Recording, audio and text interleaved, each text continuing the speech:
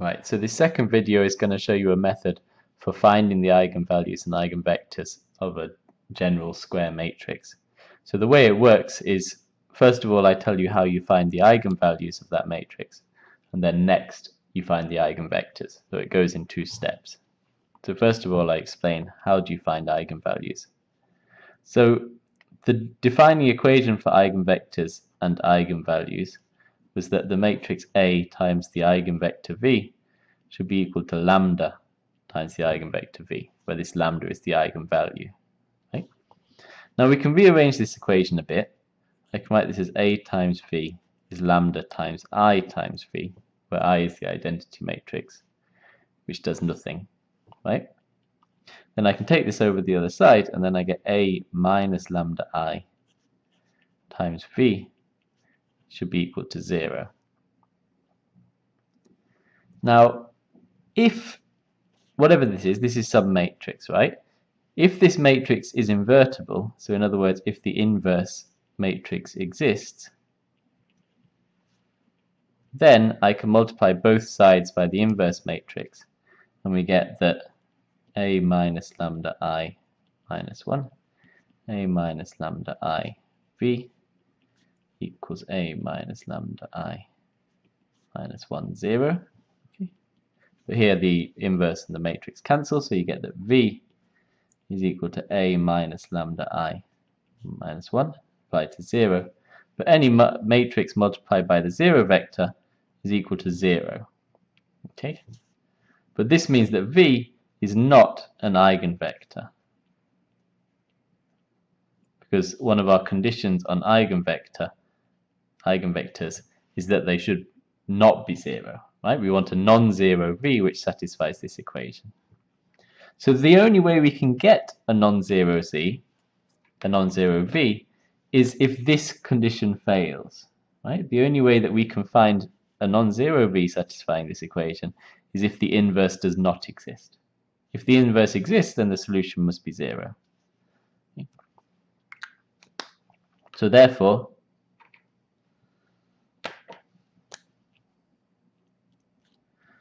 for the eigenvector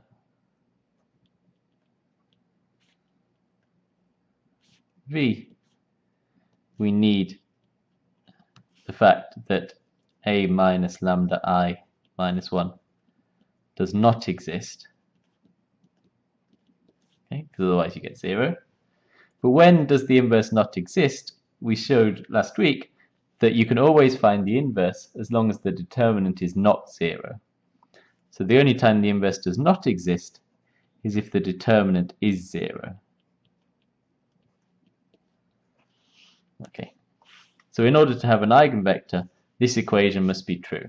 The determinant of A minus lambda times I must be equal to 0. So this is a very important equation in the theory of eigenvectors and eigenvalues. Because what does it tell you? It tells you that, well, first of all, for an n by n matrix, A, this gives you a polynomial equation in lambda. So this is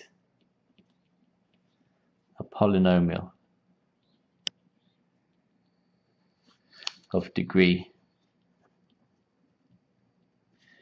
n in lambda. Okay, so it's like lambda to the power n plus something times lambda to the n minus 1 plus all the way down to 0. Okay, so we have to solve a polynomial equation, in other words. Okay, and this equation is called the characteristic polynomial.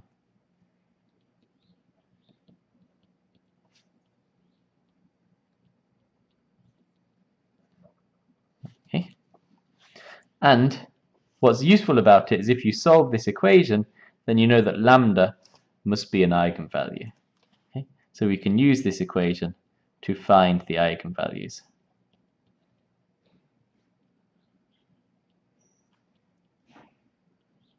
Okay.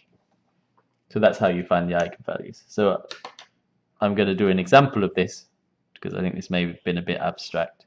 So we'll work on the same example we saw in the first video, which was this. 4 minus 1, 6 minus 3. Okay, so first of all we need to find what is a minus lambda I.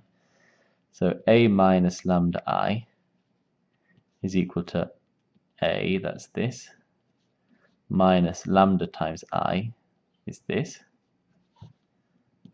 which is 4 minus lambda minus 1, 6 minus 3 minus lambda. Okay, so that's a 2 by 2 matrix, and according to this equation we must have the determinant of that matrix is 0. The determinant of a minus lambda I is determinant of this. That's 4 minus lambda minus 3 minus lambda minus 1 times 6, which is lambda squared minus lambda minus 12 plus 6 minus 6. Okay, and in order for the eigenvalue eigenvector to exist, this must be equal to 0. Okay, so this thing here is the characteristic polynomial that I talked about. That's the characteristic polynomial, and you see a 2 by 2 matrix, you get a degree 2 polynomial, which is a quadratic equation. Okay, so 2 by 2 matrices are not too difficult because quadratic equations you can solve.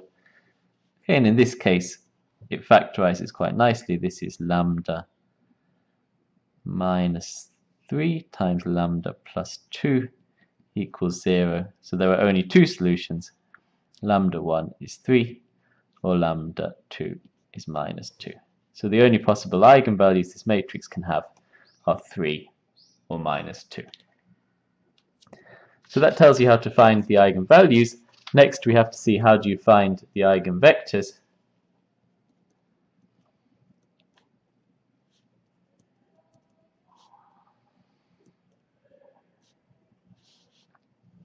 Okay, and the equation that we derived for the eigenvectors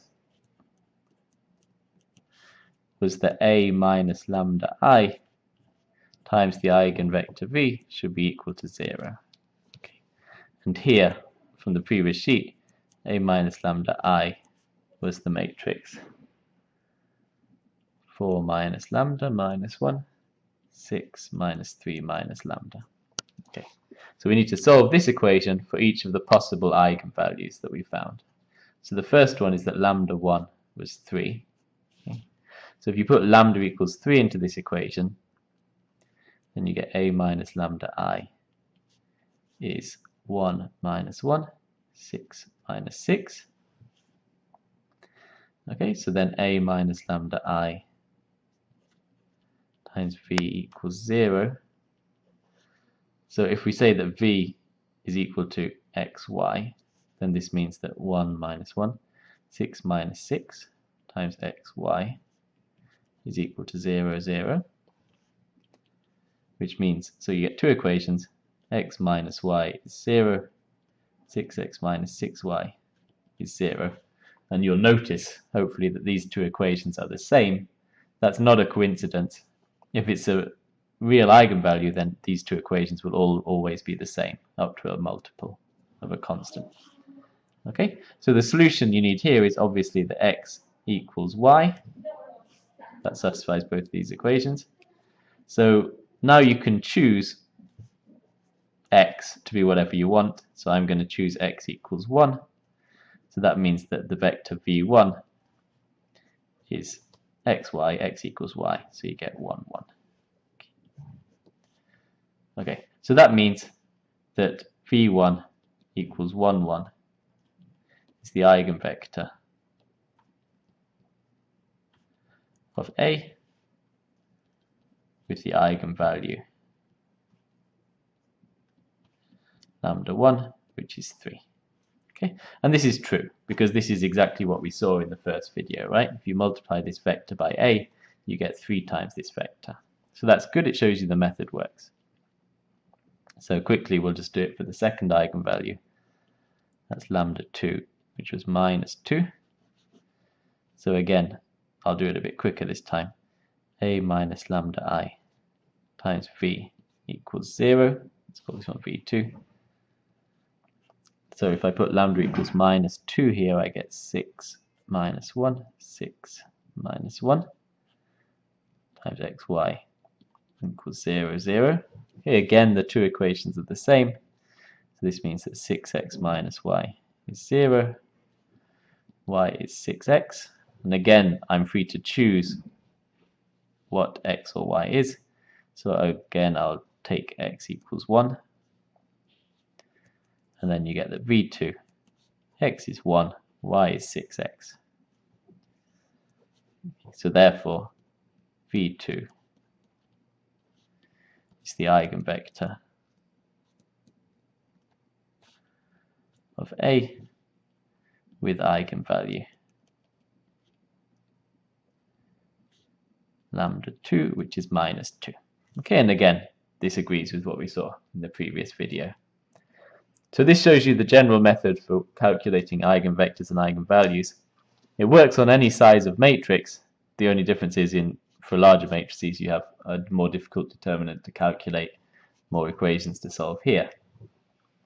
So in the next video I'm just going to give some more examples of this for different kinds of matrix.